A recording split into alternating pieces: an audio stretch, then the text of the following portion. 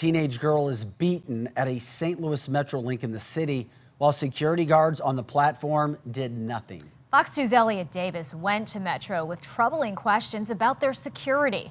That is tonight's You Paid For It.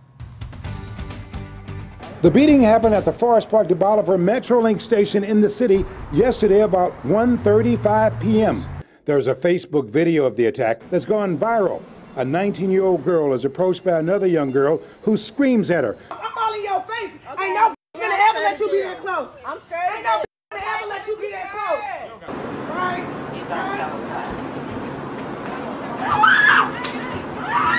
Two security guards on the platform did nothing to intervene. I talked to MetroLink Commissioner Derek Keith Cox, who saw the video as well. At first, I was mad.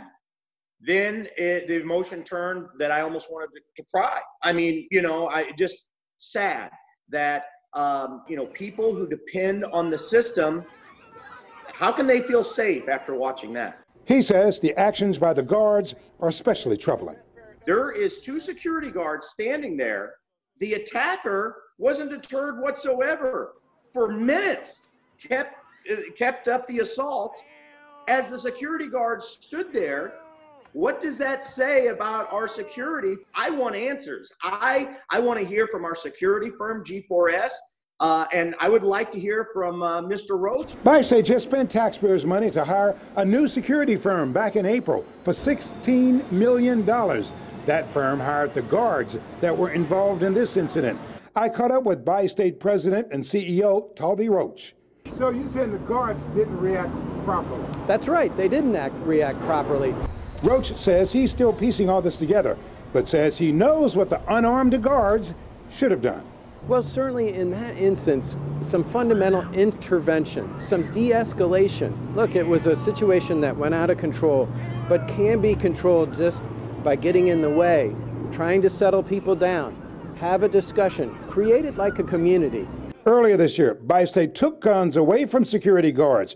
You paid for $1 million worth of studies to make the system safer.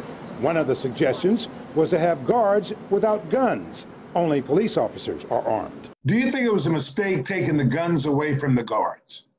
I do. I still believe in that because, again, what if the situation would have even gotten worse? There's nothing to even protect the guards. And perhaps maybe that's why that they just stood there. What are they going to do? They have nothing either. They just stood there and watched. But what are the guards to do? You took the guns from the guards. I mean, how much can they really do in that situation? Well, and they're unarmed. Sure, a gun wouldn't have helped that situation at all. As a matter of fact, probably would have made it worse. So Metro will review this incident to see what can be done to improve security. But CEO Talby Roach says one of the things they're not considering is giving guns back to guards. I'll stay on top of this deal. After all, you paid for it.